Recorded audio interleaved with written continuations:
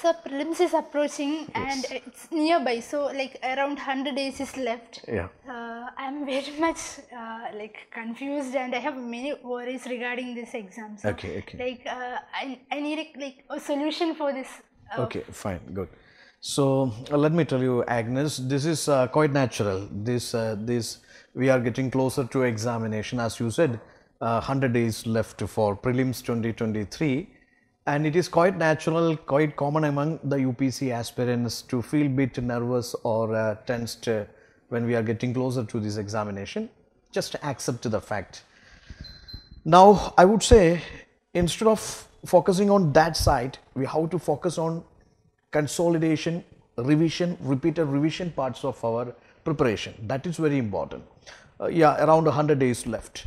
Now here, what is very important, we have a syllabus that we have that history, economy, geography, polity, environmental science, science and the current affairs kind of subjects to deal in paper 1. And coming to prelims paper 2, it is aptitude test. So what we have to do is like we have to do justice to that preparation part. Last 1 year or 1.5 years, we have done preparation in every subject. Now these days, I would say focus on consolidation, revise them very well, multiple rounds of revisions you have to give for each subject, consolidate the ideas or the concepts, whatever you covered in every subject. Then of course there should be practice of questions also, every subject wise and topic wise. Then the full length wise test you have to practice. I would say n number of the questions, UPC standard questions. UPC standard means whatever the standard they set for the last 10 to 12 years. Similar pattern questions you have to practice. So these things you have to take care in the last minute or in these last 100 days. Sir, I have worked out questions, but Yeah. like my main mistake is like it's not a mistake. Like my main issue is like I'm not able to cover up the complete question Complete within the questions, time yeah. period. Yeah. Time constraint is there. That's also a common problem for many aspirants across India. Now let me tell you, in paper 1 they ask 100 questions and 120 minutes is the duration. Paper 2 sees at 80 questions, still 120 minutes duration. Now the fact is, coming to the paper 100 questions, I would say it is always nice to go for XYZ strategy of reading questions. At least 3 rounds of readings we have to give while attempting this prelims paper. So what is that XYZ strategy? I would say as soon as you open the question booklet, first 10 minutes you read all the 100 questions very quickly. Then you classify them as X, Y, Z. X, Y, Z means X is, that is you mark the questions X, wherever you feel those questions, that is 100% okay with you. I mean, you covered all these subjects. Out of 100 questions, 25 to 30 questions are asked from those areas which you covered very thoroughly. So you are 100% like accurate about to the answers of those questions. While going through the questions and their choices, yes, you come to a conclusion that yes, these 25 questions or 30 questions, yes, I'm damn sure with their answers. So those questions, I mean, wherever you feel the answers are very okay with me, those questions you can mark as X. So in the first round of reading, you will finish that X category questions, 25 or 30. Okay, that will automatically boost your confidence, because 25 to 30 questions you made right means 25 into 2 it is 50, or 30 into 2 means it's 60. So that will give immense confidence to tackle or solve the rest of the questions. That second category of the question you will mark as Y. They are moderate to tough. Maybe a 50-50 dilemma concept is there. Maybe 2 options 2 options you don't know, or maybe 50-50 chance of surety and uncertainty. So such questions are moderate tough questions, and that is marked as Y, and the Z is the most toughest questions. So in the first 10 minutes of reading, you categorize the 100 questions into these 3 baskets: X category, Y category, Z. X is for the easiest ones, Y is for the moderate tough, and Z is for the toughest ones. Okay. Accordingly, you can attempt the questions. You can give 3 rounds of reading or 3 rounds of answering the question. I mean, you see, for example, 100 questions. When you finish the first 30, second round you have to read only 70 questions. Okay. In the second round, you go for that what is called Y category. Maybe you selected 20 to 30 questions as Y category. Again, out of that 70, this 30 is minus, that is deducted, and only remaining questions you have to go for the final round. It is not necessary all the 3 times you have to read all the 100 questions. That is a problem with many aspirants, they randomly solve the questions and they are getting confused which one I solved, which one not solved. Okay, so that thing, and also once you answer a question, simultaneously I would say that at the same time you just go for the OMR sheet, you darken the bubble. Don't leave that darkening bubble final. I mean, once you finish all the 100 questions and finding out the answers, after finishing all 100 questions, then you will go for that particular job. That is a foolish idea. Sometimes you will find with mismatching, or sometimes you will make that technical errors, and all things will be there. So I would say simultaneously you do that OMR sheet work also. Okay, Sir, completely. also, Yeah.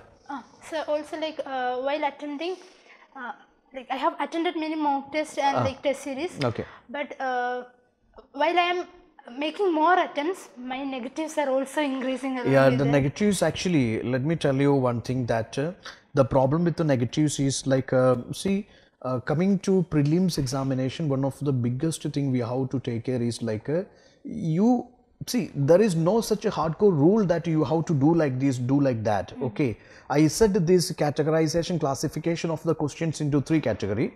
Then also there is a choice, like maybe your favorite subject is history or economy or geography or polity or environmental science or current affairs. You may feel that yes, this is my strongest area. Okay, I will do all these questions first. In the first go, or in the first and second rounds, I will do all my favorite areas or my easiest areas. Okay, you just do that. Then you go for the tougher ones, so that you will get a time for thinking, rethinking, or maybe considering their choices, and you will get to that time for applying the eliminations and all those things. It is not necessary in a one go you have to start with the first question to 100 question. And the problem is like, maybe the first 5 questions you answered and probably it gone wrong, then automatically the pressure will shoot up. You may feel that at any cost I have to make the 6th question right. Again, you come up with the wrong answer, then automatically the blood pressure, it is shooting up, you see. So there is no such a hardcore rule that you have to start with the very first question or start with the 100 question. Nothing is there. Whichever your comfort areas, you do them first. Whichever your easier areas, do them first. Okay, so that way you can strategize solving the questions. And accuracy, I said this XYZ 3 rounds of reading, that will automatically boost your accuracy also. So it is not necessary you must attempt 80 plus questions. Even you feel that okay, my 40 to 50 questions or 55 to 60 questions are accurate attempt, accurate hit, that is sufficient. No one says UPSC chairman or UPSC board, nobody will say that you have to attempt all the 100 questions. Okay, so there simultaneously you think what is your, that cost benefit ratio analysis has to be done simultaneously. You attempted this much questions, how many questions you attempted right, how many questions you attempted wrong, accordingly you go for the further attempts. Okay, these all things is exercised in the mock test. That is why I would say, along with your revision part and consolidation part, these test series also n number of the questions, UPSC standard questions, you have to practice. Okay, sir. Sir, also when we are dealing with CSAT, no, while I am working out, I used to get the solution. I used to solve the quantum questions and all. Okay. But while writing this mock test, I get stuck with the question. Like okay. I feel like, oh, this pattern I haven't learned things like that. So what can that's regarding CSAT, 80 questions are there, but the challenge is that you have to attempt 50 plus questions. It is 2.5, but still it has the negatives. If you done wrong answers, of course negative is there. Now the fact is like in 120 minutes how to attempt 50 plus questions, especially covering quantitative aptitude or this what is called reasoning and this comprehension, etc. Again, I'm telling you, practice is the king here. Okay, you should not, coming to CSAT, I would say, should not focus only on comprehension part, should not focus only on reasoning part, should not focus only on that quantitative aptitude. Because last several years, many of my students have done this kind of the mistake, they feel like this, okay, comprehension is my strongest area, I will only focus on comprehension. Or maths is my strongest area, I will only focus on maths. Reasoning is my strongest area, I will focus on reasoning. Actually, UPC is always unpredictable. Actually, coming to this CSAT, I would say, you must have mastery over, you must have a control over these, all the 3 areas of CSAT. You should have good practice of comprehension, reasoning and related questions too. So it is always nice, the wisest strategy is like according to the syllabus, all the 3 areas, you know, broadly speaking, all the 3 areas must be covered in a smoother manner, and you have to revise them lot of times, especially last 10 to 12 years questions. Okay, you practice them very well.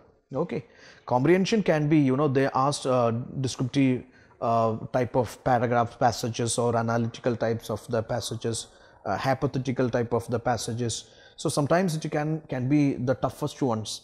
Similar way, even though we say it's 10th level maths, sometimes it is you know, much beyond the understanding of the MTech guys. Okay, so the thing is like, I mean, it is not like that. It will take a lot of time to find out or come to a conclusive answer. So the fact is, you practice a lot. Whatever that's the type of the questions, you should be in a comfort position, in a position to attempt 50 plus questions and score above 70 or 70 plus, even though 67 something is the like a qualifying marks. Okay, so focus on all the 3 areas and practice a lot. Sir, also like with regard to this paper 1, we have many subjects to deal with. Okay, and, okay. Subjects like economy, history, and it's too vast also. Okay. We used to forget things, like we might have studied, but we used to Okay. forget things when we are attending the questions. So Fine. how to tackle it down? Yeah, the fact is very simple. If we watch some very interesting movies, and we will never forget the screenplay, the characters, dialogue delivery, action, choreography, nothing we will forget. It is always there in the mind, because we enjoy that and we got involved into that. Okay, sometimes we also feel that we are part of that. Okay, so similar way, coming to history kind of subjects, history is not like a mugging up facts and figures. History is like a, just try to you know, like you be an actor, or you try to live in that particular what is called that scenario. For example, in the civilization, yeah, you just try to behave like yes, you are one of the guy in the civilization, you belong to in the civilization, you do that barter things and all, you are a trader, you are a merchant traveling to Mesopotamia, and you have that kind of that like urban settlements, and from your perspective you try to understand Indus civilization as an Indus man or an Indus woman. Things will be much easier for you. Similar way, you think about that Aryans, advent of Aryans, arrival of Aryans. Think from Aryan perspective. What was India, where they settled, what was their village settlement, their social composition, about their life, religion, practice, etc. What I say, try to involve into that particular scene or that particular, you know, that event. Things will. So here, it's, I would say that rather than mugging about the facts and figures, try to you know, try to script a story. Okay, these things are happening like this because of these, you know, cost to benefit elements are there, or maybe the cause and effect elements are there. So you see that okay, these things are happening because of these things, or these things happened and the results were like this. Okay, try to interconnect the events and try to build up kind of various episodes of an event. You know, these all are interconnected, they all have a past, they all have a present, they all have a future. Okay, so just like a story, you try to involve into that and things will be much easier for you. As far as economy is concerned, one of the very high yielding subject in the prelims, and it is highly dynamic, and I would say subjects like economy, you have to study from mains angle. You know, it's mains, what all the things, I mean, I would say like national income, inflation, money and banking, or public finance, or agri industries, what all things you cover. In fact, all those things are important even for prelims also. So it is always nice to have a broader approach towards your economy, and it should be integrated, static with the dynamic. It should not be like that you study all the static first, then again you go for the current affairs or the dynamic portions of economy next time. That is a blunder idea. When you study, be it national income, money and banking, what all things you study, try to integrate its static with the dynamic portions, and also approach economy from main syllabus point of view. So you will have a wider coverage, including the budget. You will have a wider coverage, and that is one of the easiest solution to tackle with these economic questions. So now you said about like mains preparation. Now since the prelims have approached, I have stopped my answer writing. Like I don't know whether it's like a good practice or I have to restart it again, but since I'm a bit tensed about prelims, I've stopped it. So whether I have to continue it or what? So I would say, see, there are lots of subjects that they are thoroughly interconnected with your main syllabus or interlinked with your mains. For example, history. When you study history, ancient, medieval, modern, or art and culture, it's actually integrated. Prelims, mains. It should not be. See, non-cooperation movement. You can't study non-cooperation movement only for prelims. When you study non-cooperation, you have to cover its prelims and mains angles. Then only you can answer even the prelims questions. Even though there is objective and subjective questions, coming to prelims, obviously it is not necessary they must ask the factual questions from this. They can ask analytical questions too. So the thing is, always all these subjects like history, economy, geography, polity or environmental science, I would say that you always build up an integrated approach, integrated strategy to cover the syllabus of these subjects. If you look into that cost to benefit ratio aspect also, that will be much time saving, that will be giving you an opportunity for multiple rounds of revisions, that will also help you to integrate that current affairs parts with your static portions. And coming to mains exclusive, I would say this time exclusive things like ethics or maybe essay paper or some exclusive mains portions like world history or the society, such things can be, if you not covered so far, you just leave it for after prelims. Even after prelims in 1 month, you can easily, very quickly finish all those areas. But I strongly believe you guys might have done at least a little bit of these things. I have gone through the syllabus and I know the portions, but answer writing is fine, no issues. Actually, answer writing, I would say don't take too much time for that. At least like daily half an hour, 40 minutes, 45 minutes you can spend for answer writing. There is nothing wrong with that, because these subjects like security or international relations or disaster management or economy or developmental issues or the social justice topics, etc., when you study them, see, it automatically contributes to your prelims preparation also. So answer writing cannot be developed in a day or two. You think that after prelims I will do answer writing, that is actually it's a top-in idea. I would say in 2 months it's not possible. So answer writing, I would say it is nothing wrong with answer writing, but don't consume so much time for that. 1 hour is enough every day. If you could written some answers to 1 or 2 answers and get it corrected by your mentors, respective mentors, that practice will help you in the final exam, because the final challenge is mains every paper 3 hours, duration is 3 hours and it is 250 marks, 20 questions, half of them are having 150 words each, half of them having 250 words each. So a single answer of 150 words finishing in 6.5 or maybe in 6.5 minutes or 7 minutes, that is not an easy thing. Or 250 words in 11 minutes is not an easy thing, for which practice matters a lot. So nothing wrong with answer writing. You practice nowadays for the papers like this security, international relations, social justice, society, disaster management.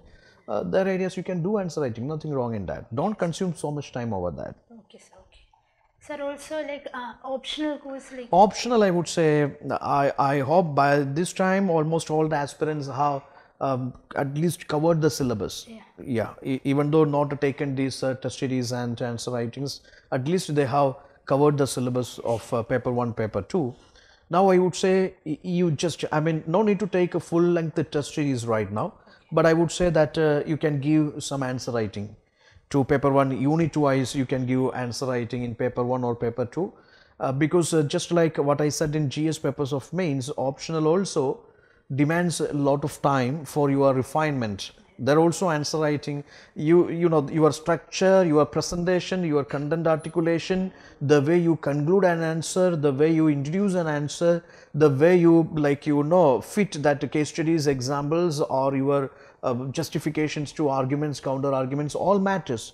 An answer has to be a well structured, well balanced answer. So out of blue, all of a sudden you try to build up the structure, presentation, content part of answer. That is not an easy job. So optional also, I would say, it's at least thrice in a week you can do optional. You done the syllabus, you completed the syllabus, then thrice in a week you can do answer writing part of your optional. That is also fine. Don't consume too much time, but still you have time for optional. At least till this March you can do 1 hour, 1.5 hour or 2 hours for your optional preparation, especially answer writing part also. Okay, sir, I will do it. Fine. Okay. At least 3 days in a week you can do for your optional. Yeah. Okay, sure, sir. So that's it was very helpful. I was fine. Very much tense. So yeah, I think what all Agnes asked me, these are some common concerns to many of our aspirants, online, offline aspirants. So this is our, this interaction is to support all of you guys. If you find this preparation difficult, just to take care of these aspects, this will definitely help you to reduce your negatives and negative marks, and of course to enhance your accuracy. Now again, I'm telling you, these days don't be tensed about what you have not done. Okay, actually that is that is waste of time. So I'm telling you, just focus on what all things you have done so far. You have done history, economy, geography, polity, environmental science, current affairs, and CSAT. Yes, fine. This is the syllabus of the examination. Yeah, you just focus on those areas, give multiple rounds of revisions, and do practice a lot of questions. I would say before your final exam, you must have a target of finishing, verbally speaking, you must have a target of finishing at least 10,000 questions, including your mock test series you enrolled for. So you can practice previous year questions, you can practice model questions. Okay, so just try to attempt minimum 10,000 questions, and that obviously you can do. At least UPSC has this much years question papers, question banks available with everyone, and also many reputed institutes are also providing mock test series. So of course the quality test series you have to practice.